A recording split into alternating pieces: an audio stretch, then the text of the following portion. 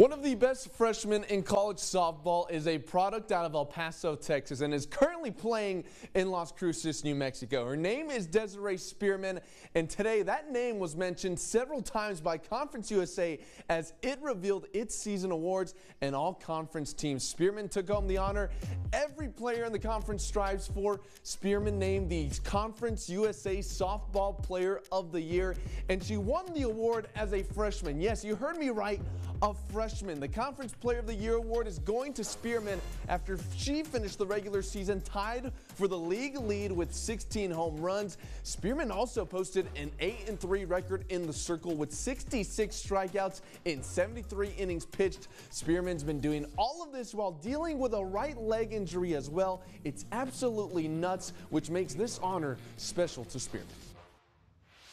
Super honored just to be nominated and be up for it. I couldn't have done it without Coach Rowe and my team. So just seeing all of our hard work come together is just great. I think this year has meant a lot to me just because of my injury and having to work back from it. It's something that I've never had to do before. So to see myself still keep putting in the work that I've been putting in and having Coach Rowe push me and everyone just have my support, I think it's meant a lot and it's something that I've needed to go through.